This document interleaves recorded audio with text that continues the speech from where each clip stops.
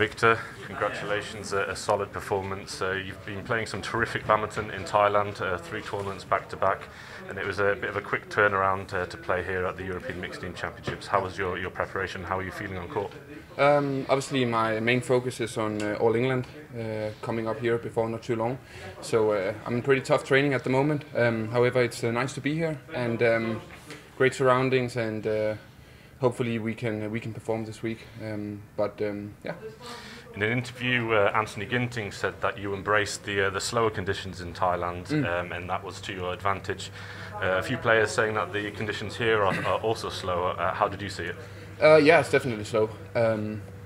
Obviously, yeah, I like slow conditions. Yeah, I haven't thought too much about it yet, to be honest. I'm just taking one day at a time, and obviously slow shuttles is nothing, you know, I won't complain. And a bit of history there, playing against Joakim Oldorff. 10 years ago you won your European Junior Championships here in Finland. Yeah. Joakim won the bronze at the Junior Championships. Yeah. You're playing him. Any words of advice for such a young Finnish star? No, I think Joakim did really well, and hopefully he can continue working hard, and we definitely need some strong European players, so I wish Joakim all the best, and I think he has some good things in his game, and I'm crossing my fingers that he will do well in the future. Fantastic. Thank you very much, Viktor. Thank you.